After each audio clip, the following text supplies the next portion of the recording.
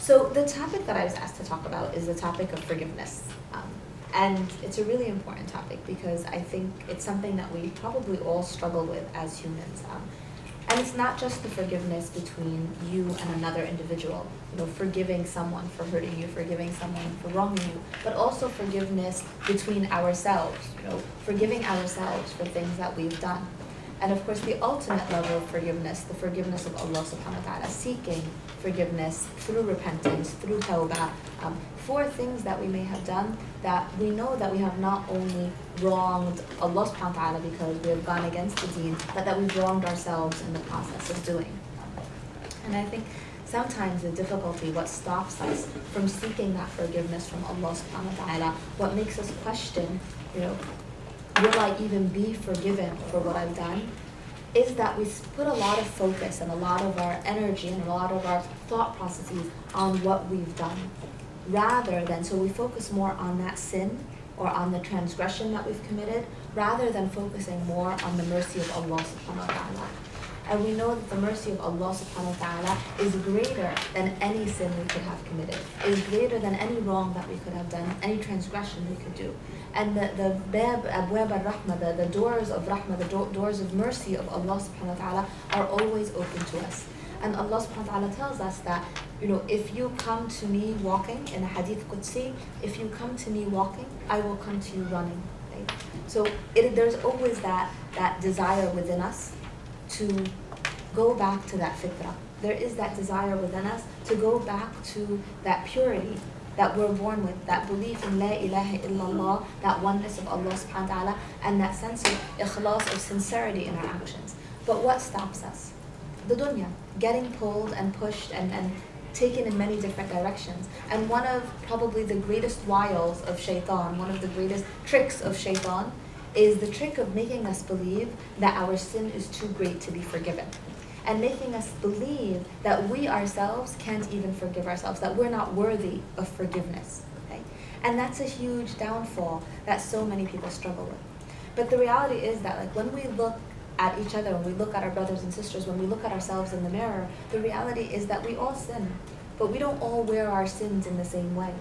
Some of us may wear our sins in a visible way, where it's out there for people to judge and people to constantly talk about and to backbite about. Right? And some of us may wear our sins in a very private way, where externally we may seem to all the eyes of the world that we're the best person out there, but internally we may be treating our families poorly. We may be doing unspeakable things that Allah subhanahu wa ta'ala has at least protected us by giving us satr, or the covering, to not expose our sins to the world. But that doesn't make us any less of sinners than those who may be sinning openly. And I think that's the first step in recognizing what is the process of forgiveness. The forgiveness that you seek from Allah subhanahu wa ta'ala, the forgiveness that you need to seek from yourself, and the forgiveness that you need to seek from the people that you've wronged. So the first step is recognizing what it means when you say Bismillah ar-Rahman ar-Rahim. The names of Allah subhanahu wa ta'ala encompass the most merciful, ar-Rahman ar-Rahim. The mercy of Allah subhanahu wa ta'ala is so unmeasurable, unfathomable, that it is so much greater than the mercy of a mother to her child. When we think of the way a mother is with her child, we think that's mercy. But that's nothing compared to the mercy of Allah subhanahu wa ta'ala. We're told that Allah subhanahu wa ta'ala has kept 99 parts of mercy for himself, and only one part of mercy has descended onto the earth. So when we look around at people and we see someone, for instance, feeding someone who's homeless, or someone, being kind to an orphan, or a mother being so caring with her child, or a father, or so on and so forth, we recognize that's just one part of mercy as compared to the mercy of Allah subhanahu wa ta'ala. And so if we think about that and we imagine that for a moment and we recognize what it really means when we say Ar-Rahman Ar-Rahim, the most merciful, more than anything we can imagine. And part of the difficulty that we run across sometimes when we think to ourselves, like, I have sinned so much, and I have sinned so long, and I have done so many bad things, how can Allah forgive me? You know, I don't pray, I don't fast, I'm not good to my parents, I do this, I do that, I do that. You know, it's a lost cause. Why should I even try to seek forgiveness? When we try to comprehend the forgiveness of Allah subhanahu wa ta'ala, divine forgiveness, in the same way that we try to understand human forgiveness, we can't ever compare. Because human forgiveness, like, let's say I have a friend and I'm always slapping this friend around. Like, you know, initially I'm like joking around, slap, hey, uh-oh, you looked at each other.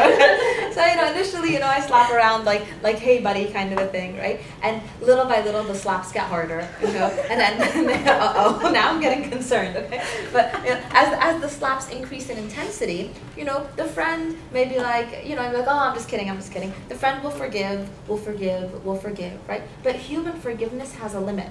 There's gonna come a point when the slap gets really hard where the friend slaps back and is like, that's it, I don't forgive you anymore, just stop it, right? Now Allah subhanahu wa ta'ala, in His forgiveness, it's immeasurable. His rahmah is immeasurable.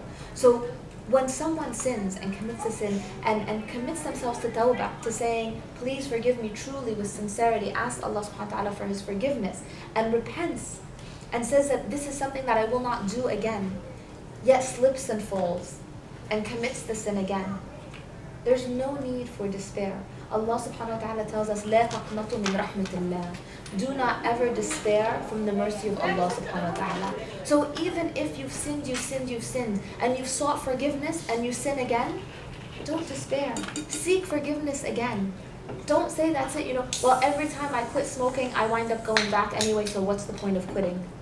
No, quit, and then quit again, and make the intention to keep quitting every time you quit, and every time you go back.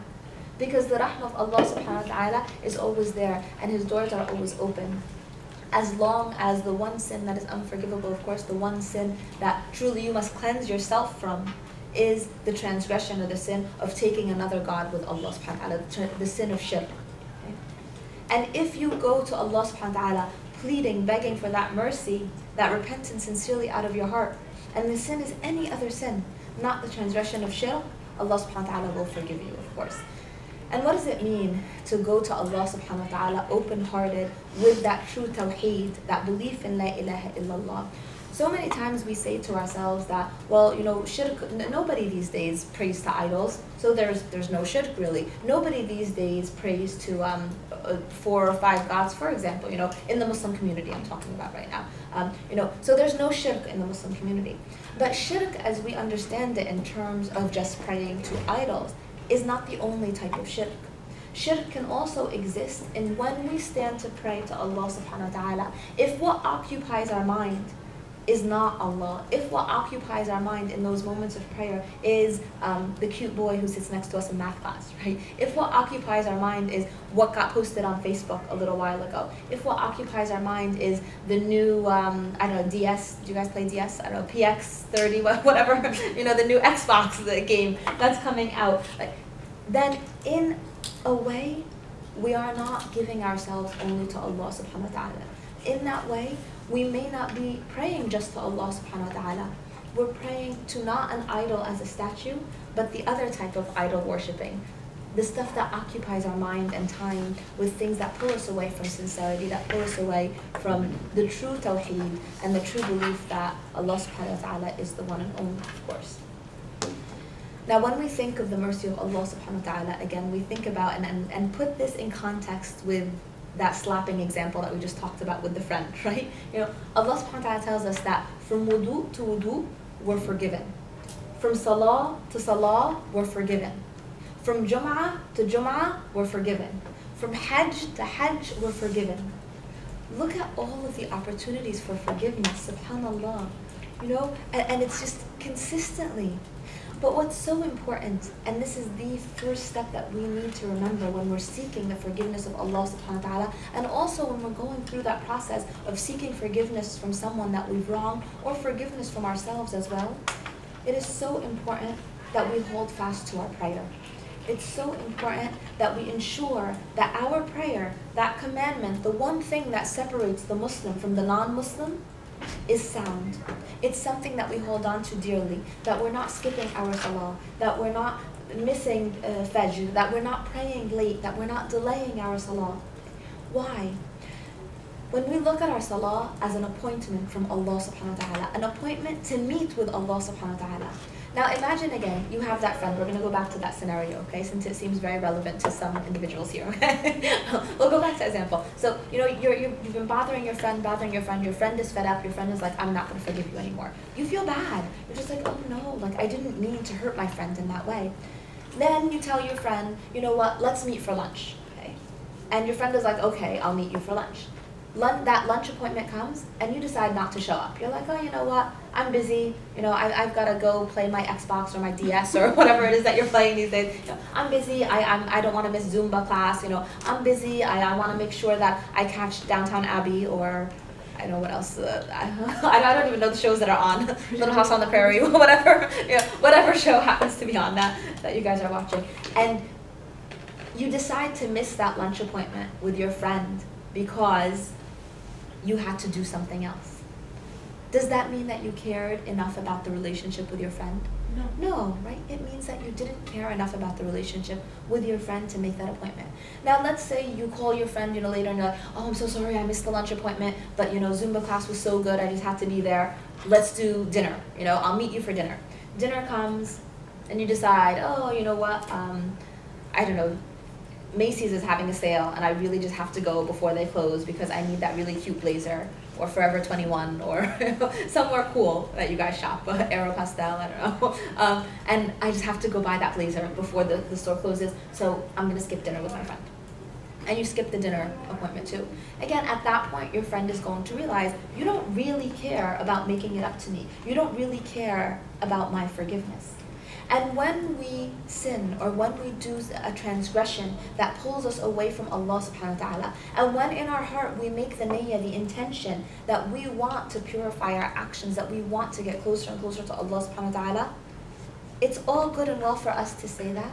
But what's most important is to take the actions. So we've got those appointments already scheduled in our planner. We already know we've got an appointment 5 times a day with Allah subhanahu wa ta'ala, an appointment where we can sit and pour our heart out and really seek that forgiveness. If we're skipping those appointments or not paying enough attention to those appointments, then are we truly seeking forgiveness, or is it something simply that's easy to say but not easy to act upon?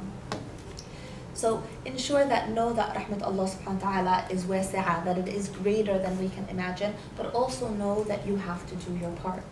And you know, something that I always mention whenever I'm on college campuses and talking to people is the difference between tawakkul in Islam and tawakkul. Okay? So there's 2 terms that sound very similar, tawakkul and tawakkul. Tawakkul is the idea that you do everything that you are commanded to do, that you commit and you strive and you work wholeheartedly towards something, but you know Allah subhanahu wa ta'ala is the best of all planners. The other word, so that's tawakkul. Tawakkul means you put up your arms in the air, you know, you sit home on your couch, you eat Doritos, you skip your salah, and you're just like, well, Allah's the best of all planners, you know. If I'm going to Jannah, I'm going to Jannah. If I'm not, I'm not, okay? So as Muslims... How would you spell the second one? Like, how is that? Tawakkul has a shadda over the kaf. Tawakkul does not. So it's just difference in the tashkeel. And tawakkul would have an alif after the waw, tawakkul, whereas tawakkul has no alif after the waw. So with tawakkul, that's what we're commanded to do. And we look historically like at our examples in Islam, and we see the signs of tawakkul, and we understand the difference between tawakkul and tawakkul. So for example, we look at Sittina Hajar, the wife of Sayyidina Ibrahim alayhi salam. When she was taken to the desert with the infant child in her arms, she walked behind Sayyidina Ibrahim alayhi salam, and she asked him, why are you leaving us in the desert? And he didn't answer. And she asked him again, why are you leaving us in the desert? And he didn't answer. And then she asked the 3rd time and said, is this a commandment from Allah subhanahu wa ta'ala? And he answered in the affirmative and said yes. And so she responded and said, then Allah subhanahu wa ta'ala will protect us and He will provide for us. And then she entered the desert. And we know that Sayyidina Ibrahim ﷺ left with sadness, with a heavy heart, but he knew that this was his test of tawheed, his test, testing his attachments in this dunya to ensure that his heart was pure and that there was no shirk in his heart of loving anything more than he loves Allah subhanahu wa ta'ala. And so he left his family there, his infant son and Sittina Hajar, and he made a dua to Allah subhanahu wa ta'ala that he would protect them. Now Sittina Hajar, with her child in the desert, she could have just sat down next to the child and said, "Oh Allah, please send us sustenance. Oh Allah, please protect us." But she didn't. She actually did what we replicate today when we go to Umrah, when we go to Hajj, which is called the sa'i. And the Arabic word sa'i means striving in English. And 7 times back and forth between 2 mountains, Safa and Marwa. Has anyone ever had the blessing to do Umrah, a ziyarah, or Hajj? Little. When you were younger, okay. Yeah. May Allah subhanahu wa ta'ala allow us all to take Umrah together, inshallah, in the future. So during that, when you go to Umrah, you realize Safa and Marwa are really far apart. And I remember my first Umrah, I had seen, with the kids when they do the model Hajj in their school, they put like 2 trash cans or something and they cover it with cloth and they put one right there and one right there and that's Safa and that's Marwa and they go 7 times back and forth. So in my mind, I always thought oh, there's Safa and there's Marwa. Now when you go to visit Mecca, you realize that they're really far apart. Like these are 2 mountains that are pretty far apart that you have to go 7 times back and forth. And you imagine a mother who has an infant child. Her child is crying on the floor out of thirst on the ground of the desert. And she doesn't just sit down next to him and be like, oh no, what are we going to do? But 7 times she ran back and forth from mountaintop to mountaintop. Now in her heart she knew Allah subhanahu wa ta'ala is the best of all protectors. In her heart she knew that Allah would provide for her and her son. But she still strove. She did the actions and 7 times back and forth stood on the mountaintops looking for that water. And of course we know the water sprang from the earth, which is Mayit Zamzam, the well of Zamzam, which continues to run today. So subhanAllah, you see, so many times we think, well, if it's meant to be, it's meant to be, And this is something I bring up in my marriage talks all the time, where people will ask, well, how much should I do to try to get married? Do I look desperate if I'm really, And that's where the tawakkul comes in, where you have to do what you're commanded to do. And the same goes for seeking the forgiveness of Allah subhanahu wa ta'ala. If you are not doing your basic commandments, if you are not following what Allah subhanahu wa ta'ala has asked you to do, which is essentially to worship Him, which is essentially to honor the reason why you were created, the reason why you were put on this earth, which is to worship Him. And if you are not doing that bare minimum of worshiping Allah subhanahu wa ta'ala, then you have to ask yourself, how badly do you want it? How badly are you seeking the forgiveness of Allah subhanahu wa ta'ala? How badly do you want to be showered by His mercy? Because His mercy is there, but we have to take the action. We know Allah subhanahu wa ta'ala could say, kun fayakun, and everything can be and it will be. But still we have to take those actions. When Sayyidina Maryam, for example, radiallahu anha, gave birth to Sayyidina Isa, alayhi salam, when he was just a baby, when she was still in the throes of labor, she was commanded by Allah subhanahu wa ta'ala to shake the trunk of the palm tree so that a date would fall and so that she could eat from it and she could feed the child from the date. Okay. Now, have any of you ever tried to shake the trunk of a palm tree? It doesn't shake. Right? Like, you could be super strong and try to shake it, and even if you shook it a little bit, no fruit is really going to fall from it, right? Now, this is a woman who is in the throes of labor, about to give birth, and she's commanded, hidhib jiz'an nakhla, which means shake the trunk of the palm tree. Okay? Why?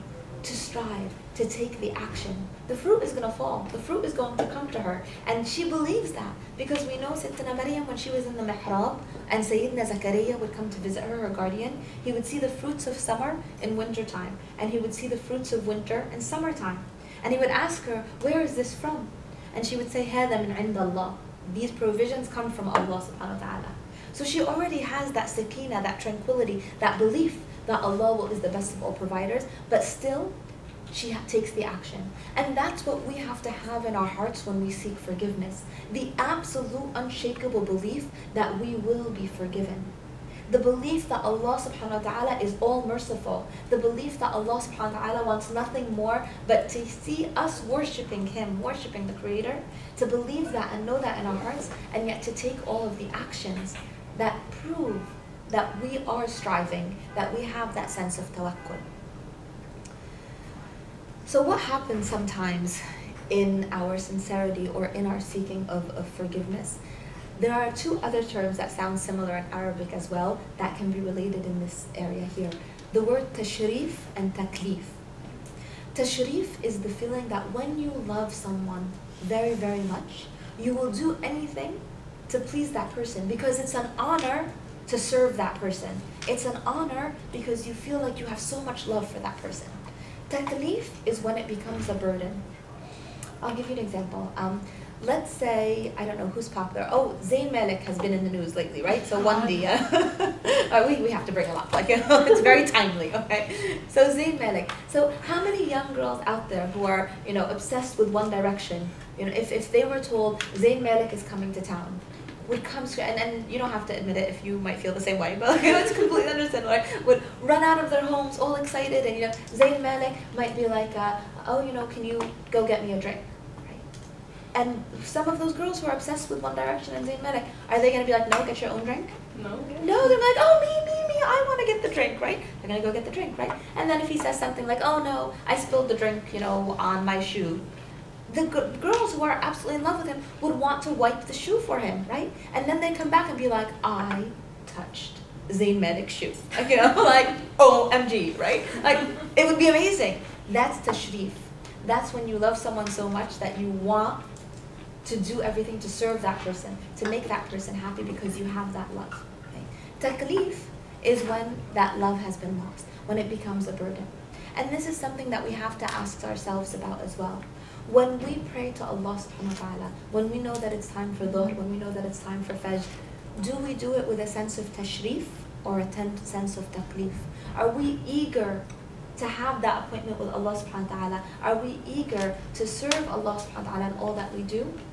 Or do we feel like, well, let me just pray dhuhr now to get it out of the way. Let me just finish, reading this juz of Quran during Ramadan just because I'm supposed to do it. Just so that my mom tells me stop. My mom stops telling me to go do it, And that would be taklif.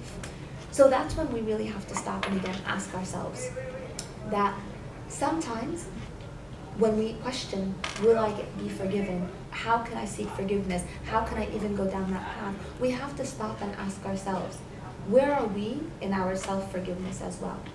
We know Sayyidina Yunus alayhi salam, when he transgressed, when he decided to leave his community, he decided to stop giving da'wah before the commandment came from Allah subhanahu wa ta'ala to leave the town. He just said, forget it, I give up on these people, they're not listening, they're never going to become Muslim, I'm going to leave. And as he left his town, right, and we know that after he left, the entire townspeople believed in Islam. They took the shahada and said, La ilaha illallah. But after he left, right, he was taken, almost to awaken, right, to recognize what he had done. He was thrown from the boat, and he was in the bottom pit of darkness. He was swallowed by the whale. So he was in the darkest part possible, right, in the dunya, in the deepest part of the stomach's whale, in the deepest part of the ocean, all the way on the bottom of the ocean. So darkness upon darkness upon darkness. And it was in this darkness that again, Sayyidina Yunus did not sit and say, oh, woe is me, I can't believe this has happened to me, what poor misfortune. No, because we know Amr al-Muslim gharib, which means the matter of a Muslim is strange. If something good befalls him, he says, Alhamdulillah, this is something from Allah subhanahu wa ta'ala. If something bad, or what we perceive to be bad, befalls him, he also says, Alhamdulillah, this is something good from Allah subhanahu wa ta'ala. Right? So in that darkness, Sayyidina Yunus alayhi salam recited the dua, Subhanaka inni dhalamtu nafsi, Subhanaka inni kuntu min al-dhalimin, which means he recognized that he had transgressed against himself, and he had been of those who transgress. Because the transgression, when we skip our salah, when we commit a sin, when we start messing around with that cute boy who sits next to us in math class when we shouldn't be, right? It is not a transgression against anyone but ourselves. We are disobeying the commandment of Allah subhanahu wa ta'ala. But the pain of that transgression is a pain that resides within us. So it is ourselves that we are transgressing against. It is ourselves that we are truly dhalamt. The word dhalamt is like blame. So it's as if you are putting self-blame upon yourself. Right?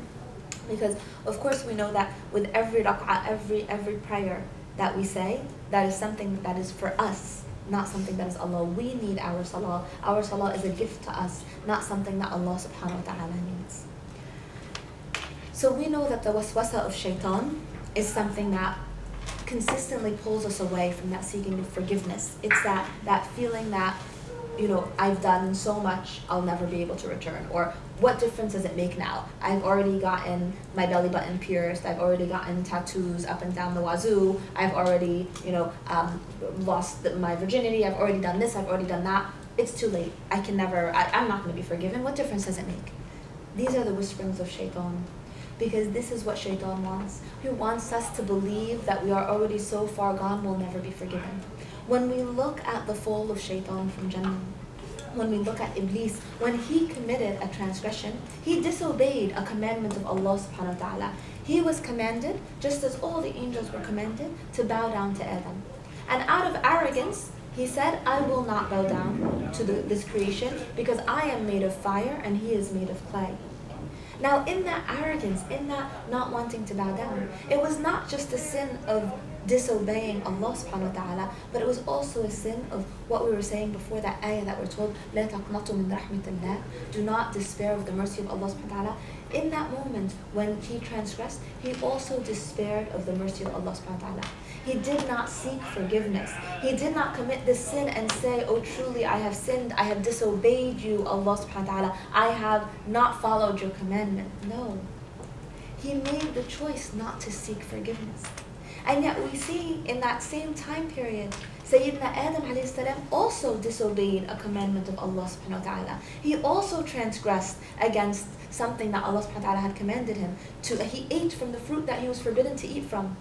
Yet look how different his fall was from the fall of shaitan. Look what happened to Sayyidina Adam. He was sent to earth with that belief, with that concept, with that mission to continue to worship the Creator and to continuously seek forgiveness. And in seeking that forgiveness, we know that Sayyidina Adam alayhi salam ends up in Jannah. Just as all of us who will sin, because we are created as human beings and we will sin. None of us is immune to that sinning. None of us is immune to listening to the whispers of shaitan, because this is our struggle. This is our battle. And just as we may sin, the difference between the one who sins with arrogance and says, oh well, I've already done it, there's nothing I can do, and refuses to bow down in humility to Allah subhanahu wa ta'ala, refuses to ask for Allah subhanahu wa ta'ala's forgiveness, is a huge difference as compared to the one who sins and repents and seeks Allah's forgiveness. And even if that one sins again, there is that process of repentance and sincerely seeking the forgiveness of Allah subhanahu wa ta'ala. So when you hear those whisperings of shaitan, when you hear that feeling within you that closes you up and tells you things such as, well, I don't really think I should even wear hijab, for example, because I don't pray. So, what difference does it make? It's not like it's just one more strike against me. Repeatedly say, A'udhu billahi minash shaitanir rajim. Know that these are the whisperings of shaitan, pulling you further and further away from the deen, rather than pushing you closer and closer to the deen. Another story that we know that has been narrated to us about the impact of arrogance and what it can do to us is the story of Barsis. I don't know if any of you are familiar with Barsis, but he was a monk who was considered in his townspeople, and he was a monk at the time of monotheism, so after the time of Sayyidina Ibrahim, but prior to the time of Sayyidina Muhammad sallallahu alaihi wasallam. So he was a monotheistic monk who was known in his town to be very, very good and very, very trustworthy. Okay?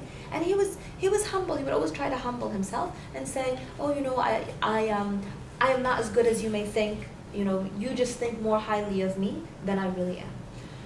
So there were two brothers who had a sister. So do you know the story of Barsis? And the two brothers wanted to leave their sister in a safe place while they went off to fight in war. And so they approached Barsis and they said, you are the most trustworthy of all the people in this town. You are the one that we can leave our sister with. So initially Barsis questioned and hesitated and said, no, I don't want to have this responsibility. And then they flattered him and they said to him, and this is why they tell us flattery is the worst poison of the heart. Because flattery seeps in the form of making you think like, oh, this is nice, it's lovely to hear these words. And little by little it grows the ego and it grows that arrogance. And we know we're told that anyone who has an ounce of arrogance in their heart will not enter Jannah. So arrogance is the biggest of things that can lead you to shirk. So initially he said, no, I don't want to. It's too much of a responsibility. They told him, you're so trustworthy, you're so good, you're so kind. Who else could we leave her with?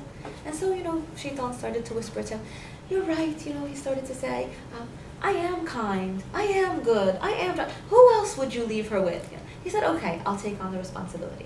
And so he decided in the beginning to let the sister, who was a very beautiful young woman, stay in a house across from where his house was. And he said he wouldn't really interact with her. But little by little, he started to feel like, well, you know, she's all alone there. Maybe I should just take her meals for her. So initially, he would take her meals and he would leave them on the doorstep. And then Shaitan came to him again and said, well, she's all alone. You're going to leave her to eat alone? So he said, well, let me enter the home and at least eat with her. Okay? So he began to enter the home and eat with her. And little by little, that led to more comfort until the point where he actually committed zina with her. After he committed zina with her, she was with child. She was carrying a child. And Shaitan came to him again and said, your reputation, what are people going to say? They're going to be so angry at you, and the brothers, and how could you let this happen? You have to kill her. And you have to kill the child. So when the child was born, he killed the child and he killed the woman. And at this point, he didn't know what to do, so he buried the mother and the child under the floorboards of the house. When the brothers came back, so right now he committed zina, he committed murder, and he's also going to lie. So when the brothers came back and they asked him, you know, where is our sister? What happened to her? He lied and said, oh, she died of an illness and she's buried over there. And he made a fake grave for her. Okay?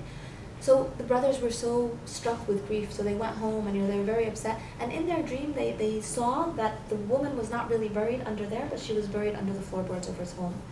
And so they went back the next day and they dug up the grave and they found that it was a fake grave. So they went into the home and they dug up the floorboards and they found the body of their sister and the baby, and they realized what must have happened. And so they went to Barsis and they said, we will kill you, we will shame you, we will tell the entire town what you have done. And again, it wasn't even the killing that Barsis was afraid of, it was the loss of reputation. It was the idea that everyone in the town would no longer think he was that good person, that trustworthy person that he wanted to kind of display. And so he did not know what to do. So Shaitan came to him again and said, if you bow down to me, I will be sure to help you and I'll get you out of this mess. And so this monk, this monotheistic individual, who all his life he had spent it in ibadah, in that moment of weakness, he bowed down to Shaitan. And he committed the sin that is unforgivable, the sin of shirk. And then of course, as soon as he bowed down to him, Shaitan said, you're on your own. Okay, I can't help you out now. You know, you're done. And so he ended up in the hellfire. And this is what we've come to learn about arrogance, that if we within ourselves have come to a place of arrogance, it becomes hard not only to seek forgiveness from Allah subhanahu wa ta'ala, but also to ask forgiveness from ourselves and from others. Because we've all been in that situation where we've said something to a friend, or a friend has misunderstood it or misinterpreted it, or you know, I'll take it even a little further. So in my line of work, what we do in the marriage center, we see a lot of difficulties between husbands and wives. And a lot of times these difficulties stem from places of misunderstandings, but also from places of arrogance. Okay? So arguments that might stem from, you said this to my mom and I said this to your mom, and you don't like my sister and I don't like your sister, and you know, those family things. And those are ones that maybe we can work through. But I would say about 90% of the couples who come to us not because of those types of arguments, but because of situations of infidelity. So situations of cheating, situations of whether it's full-on infidelity or simply emotional cheating. So getting too comfortable with someone in the workplace, emailing, texting. I'm sorry, what is that? Muslim marriages? Yes, in the Muslim marriage center, yes. And it's unfortunate because we don't really talk about it in our communities. It's very, very hush-hush. And this brings us to the next point, the point of satr. That when someone commits a sin or a transgression, there has to be that element of satr, of covering, of not announcing the sins to everyone, not telling everyone, look what I did. Because that normalizes the sin sometimes. That sometimes makes other people think, well, look what Amina did. If Amina did that, what I'm doing is not half as bad, you know? So there has to be that element of satr as well, the covering, right? But in situations of infidelity, counseling is important, but because in our community we take the sense of satr not so much because it is a covering from Allah subhanahu wa ta'ala, but because of the shame it might cause in the community. Again, إِنَّمَا الْأَعْمَالُ بِالنِّيَّاتِ, and actions are but by intentions. A lot of times in our communities, the intention of not talking about certain problems in the community is not satr, but more because of the shaming, of the losing of the respect of the community. Similar to Barsis, a place of arrogance, kind of, what would they say about me if they knew that my husband did XYZ? What would they say about me if they knew that my wife did this? And that unfortunately causes a lot of people to not seek help, to not try to seek out those avenues that can help them.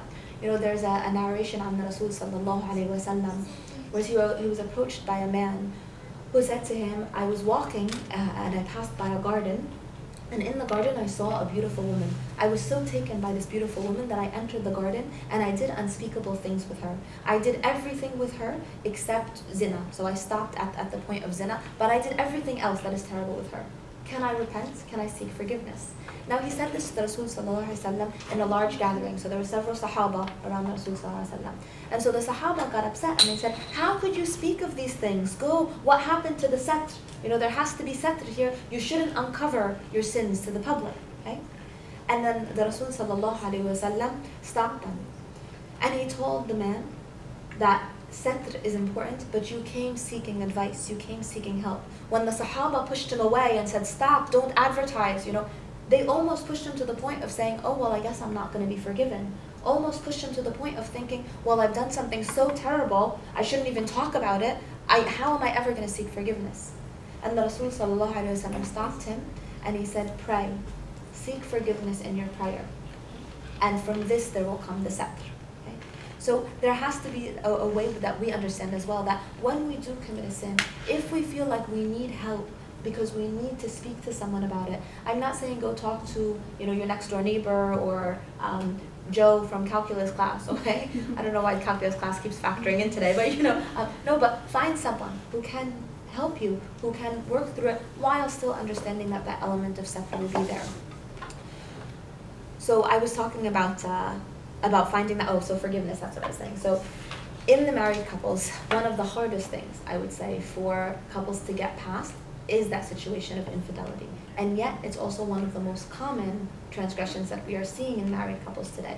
And as I said, it's not always full-on infidelity where it's an entire physical affair that has happened. It's a lot of emotional infidelity as well. And I think a lot of it has to do with the fact that we have cell phones, we have laptops, we have iPads, we have so many ways to communicate with other people, but we're not communicating with the people that matter the most, with our families, with our spouses, with the people that we really care about the most. Whenever I give my marriage seminars, I'll usually have the men and the women send a text message to their spouse saying how they feel about them, that they love them, that their eyes are beautiful, that, something out of the ordinary.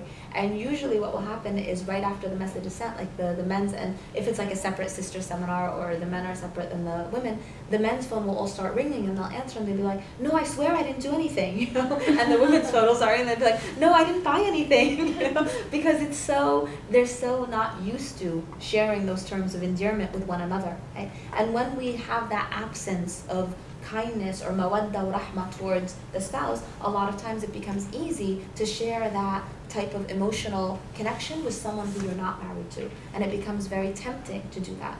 And we know that one of Shaitan's greatest wishes is to break the family apart. We're told that he sits on his arsh, on his throne in Jahannam, and his, minions, or surround him. And each will come and will say, today I made so-and-so steal. And he'll say, you have done nothing. And today I have made so-and-so murder. And he'll say, you have done nothing. And today I have made so-and-so this. And he'll say, you have done nothing. Until the one comes to him and says, today I have broken apart a family. Today I have caused a husband and wife to argue and to cause strife between them. And Shaitan responds and says, today you have done well. Right? Because breaking up that marriage, breaking up that family structure is one of the fastest ways to break the goodness within community, to break the morality within community. And we see that today. We see it unraveling so quickly. But I'm kind of moving in a different, digressing a little bit here. So I'm going to go back to the topic at hand. So again, as these couples are struggling to reconcile what happened, there are stages of forgiveness, even in that. And when I think of forgiveness, this topic always comes to mind, probably because I deal with it on a daily basis, but also because it may be one of the most difficult situations where a person feels such an intense amount of betrayal when they're the victim in this type of a situation. A betrayal of trust, a betrayal of that physical connection, that emotional connection, just a feeling that how could you? And we see this across, not only in Islam, across faiths, any faith that anyone adheres to, and even not only in marriages. I mean, when people are still just dating or, girlfriend and boyfriend, they're taken aback by, cheating. That's the worst thing that could happen in this relationship. So the process that we go through, even in counseling in these situations, is the 3 steps of forgiveness, basically. The first form of forgiveness that must be sought is the forgiveness from Allah subhanahu wa ta'ala, because there is no moving past this crisis in a marriage, and truly it is a crisis in a marriage because it affects the couple in profound ways. But there's no moving past this crisis in the marriage without first seeking the forgiveness of Allah subhanahu wa ta'ala. And that seeking that forgiveness from Allah subhanahu wa ta'ala actually has to come from both sides. And this is sometimes very shocking news to the person who feels like they're the victim in this situation. But the reality is that when the situation is uncovered, oftentimes the person who is the victim will react in very harsh ways, will become angry, will say things maybe that are hurtful, will throw out accusations, and oftentimes you can't move past that without first seeking forgiveness from Allah subhanahu wa ta'ala for your actions, regardless if you were the one who transgressed, who committed the actual sin, or you were the one who was on kind of the receiving end of hearing about it and learning about it. After really committing to seeking that forgiveness from Allah subhanahu wa ta'ala, really repenting, and that's one of our first requirements, that you come ready with that intention that this was something that happened, it's done, I want the forgiveness of Allah subhanahu wa ta'ala, and I also want to get forgiveness from my spouse. After that forgiveness comes the next level of forgiveness, which is, and that's, we always tell our couples who come to us, that's a guaranteed forgiveness, that the forgiveness of Allah subhanahu wa ta'ala is there, His rahmah is there, His mercy is there. The forgiveness of the human being is much harder to attain, But again, if you have oppressed someone, if you have committed a wrong against someone, then you must seek their forgiveness before and pray that Allah subhanahu wa ta'ala will soften their heart to forgive you before that day that you are questioned on the Day of Judgment. So the next step is the forgiveness from the individual themselves, that really correcting those wrongs, seeking that forgiveness in a way where you can connect with that person, and a lot of times explain to that person that it really wasn't about them. This really was a very personal level of a personal situation, that it wasn't that they weren't pretty enough, it wasn't that they weren't making enough money, it wasn't that they didn't appeal to you anymore, but that a lot of times it comes from a different place of insecurity. And the third level of forgiveness, which I believe is the hardest of all forgivenesses, is the forgiveness of self. Because we are really, really, really hard on ourselves, right? So many times we look at ourselves and we think that we're not good enough, we're not smart enough, we're not strong enough, we're not pretty enough, we just can't do it anymore, we can't handle things anymore. And a lot of times when the victim in a situation goes through a breakdown, or when the person who actually committed the sin also has a bit of an emotional breakdown, it's because they're struggling to forgive themselves as well. It's hard for them to get past it and to get to that safe point where they can look back and be like, I did something that was wrong, or I committed an action, or an action was committed against me. That doesn't define me as a person. It doesn't define who I am. So really seeking that forgiveness of the self as well, recognizing that we all make mistakes, we all commit things that we shouldn't be doing, but there's always that open door of forgiveness. And I think I just want to wrap up with one last narration that I want to share with you. It occurred during the time of Umar ibn Khattab, when he was the Khalifa. There was a boy who was brought to him by these 2 older gentlemen, and they said, this boy has killed our father, and we need to seek justice. We can't forgive him, he killed our father. And so Umar ibn Khattab turned to the boy and said, is this true? Did you kill the father? And so the boy said, I did, but it was by mistake. I didn't do it on purpose. And so he said, explain what the situation was. So he said, well, I had with me my camel, and because the camel went onto their land, the brothers and the father began to throw rocks at the camel. So one of the rocks that the father threw blinded my camel. And the camel is the only possession that I have. I felt very attached to my camel. So out of anger, I took a rock and threw it at the father, and it killed the father. So Umar ibn al-Khattab turned to the 2 brothers and said, will you forgive the boy for what he's done? And so the brothers were very angry, and they said, no, we must, have revenge for the death of our father. And so the boy said, okay, I will, essentially at that time, revenge, what they meant was they wanted to kill the boy in return for their father being dead. So the boy said, give me 3 days. I have a younger brother who I take care of, and I have saved some amount of money from when my parents passed away to give to my younger brother. Let me go gather that money. Let me make sure my brother's taken care of, and in 3 days' time, I will be back here. So the brothers said, we need a guarantor, someone who will guarantee that if this boy does not come back, they will stand in the place of the boy. Okay? So everyone was quiet. It was a packed room. And Umar ibn Khattab looked around and said, will anyone be the one who's the guarantor for this boy? And nobody stood up. Until after some time had passed, Abu Dharr, who was one of the very well-known fighters of Islam, one of the true initial people who gave their heart and their wealth and everything for Islam. So Abu Dharr stood up and he said, I will be the one who is the guarantor for him.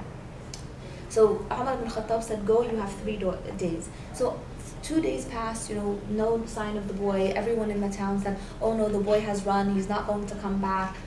What's going to happen now? By the 3rd day, at Asr time, the 2 brothers came to Abu Dharr's house and they said, it's time, it's the 3rd day, the boy hasn't come, you have to come back with us to the courthouse to see Umar. And the Abu Dharr hesitated for a little bit and he said, but it is not Maghrib time yet, the day is not done until Maghrib, so I will go with you, but we'll wait until Maghrib time. So he went with them to the courthouse, and in the courthouse, they waited, and there was no sign of the boy. A few minutes before Maghrib, the boy came running in. And so the townspeople all were shocked. They said, oh, what's going to happen now? The boy came back. Nobody expected that the boy would really come back. The boy came back, and what's going to happen? So Umar ibn al-Khattab was surprised that the boy came back, and he asked the boy, he said, why would you come back? You had the opportunity to run away and for nobody to hear from you again, and that would be it. So the boy said, I never want it to be said that a Muslim made a promise and didn't keep his word. And so then the townspeople turned to Abu Dharr and they said, and Sayyidina Umar turned to Abu Dharr and he said, why would you be the guarantor for this boy? You don't even know this boy. What made you stand up and be the guarantor? And so Abu Dharr responded and said, I never want the day to come where it is said that a Muslim was in need and that another Muslim did not come to his aid. And so in the town, everybody was kind of humbled by what Abu Dharr and the boy said. And so Umar turned to the 2 brothers and said, what do you have to say for this? And so the 2 brothers looked at the boy and Abu Dharr and they said, we forgive them. Never do we want it to be said that a Muslim asked for forgiveness from another Muslim and was not forgiven. So I think that's something that we all have to keep in mind, that we are our own worst enemies sometimes. We are our own harshest critics, and we are sometimes the one that stands in the way of allowing others to seek that forgiveness of Allah subhanahu wa ta'ala because we lead them to believe that they're not worthy of forgiveness. I hope that you were able to learn something from what I shared. If I have said anything good, please know it is from Allah subhanahu wa ta'ala. If I said anything bad or wrong or incorrect, please know that it is from myself or from shaitan. Jazakumullah khair.